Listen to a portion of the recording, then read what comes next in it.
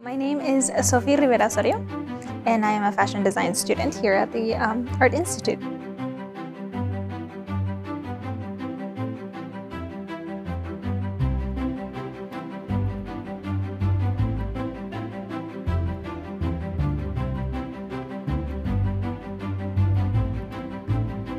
I initially got inspired in fashion when I was very young. I think I was 9, 10 when I first started sewing and I first started doing clothes, and then it just became a thing. One of my main sources of inspiration is definitely nature. Most of my inspiration comes from there. My creative process changes depending on the collection. I start out with a mood board and then I either do sourcing of fabrics or I start sketching. From sketching, I decide, I narrow it down, and then I start building patterns and doing mock-ups and then finally sewing the garments.